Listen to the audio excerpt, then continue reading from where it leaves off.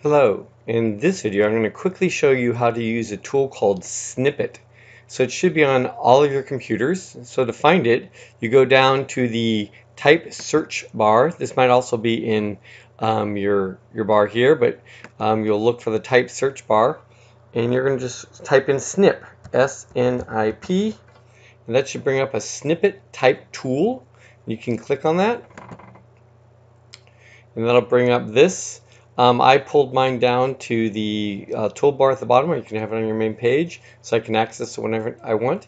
And the idea is that you'll be able to take a screenshot, a very quick screenshot or section of anything you need. Let me give you an example. Say I need an image of an insect.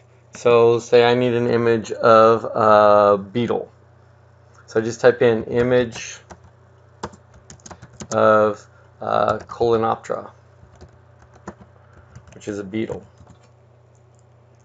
And so I'll get images, and you can type in a specific name if you want also.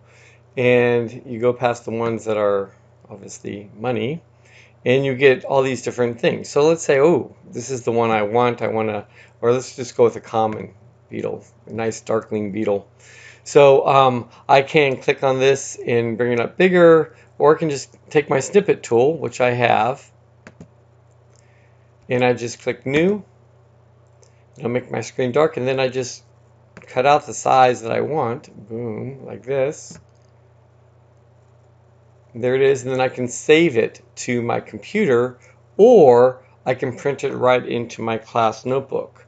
So if I save it, you'll have to know where you saved it, and you have to pull it up. But you can also just go Control C,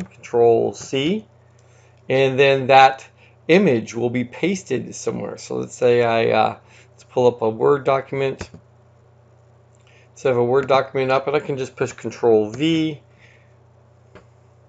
and there's my image. Or if I'm in class notebook, which some of you will be, to say I'm in class notebook and I'm opening up a new page, and I can just push Control V, and it will put my image right there without having to save it to my computer and then pull it back up.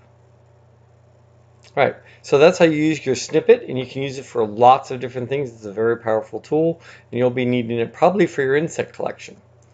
All right, if you have any further questions, please talk to me, your science teacher.